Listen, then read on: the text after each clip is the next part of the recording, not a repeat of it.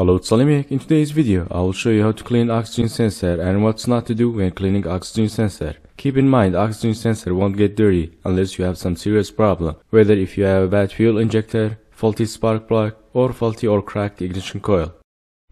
Oxygen sensor's main job to sense the engine running rich or lean, which means more fuel, less air, or less fuel and more air. So anything related to fuel or ignition, oxygen sensor will read the data and send it to ECM, engine control unit. For removing oxygen sensor, I always like to use WD-40 and let it penetrate for a while and then loosen it up. There is also a special socket for oxygen sensor as well to prevent you from damaging the wire.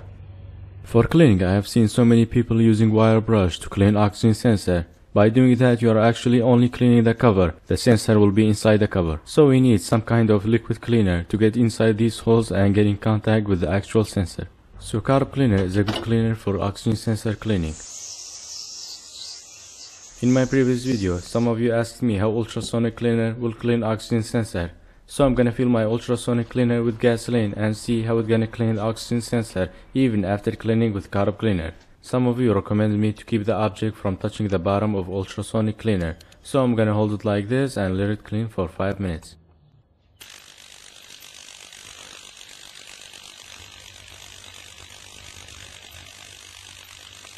Alright, it's been after 5 minutes and there is no major change. But if you look at the bottom of ultrasonic cleaner, we can see some small particles being removed even after cleaning with brush and carb cleaner. And here is the before and after cleaning pictures. Which cleaning process you think is better?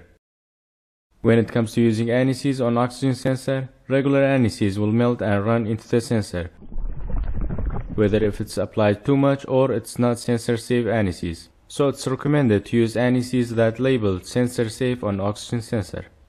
Hope I covered some of the scenarios and cleaning method.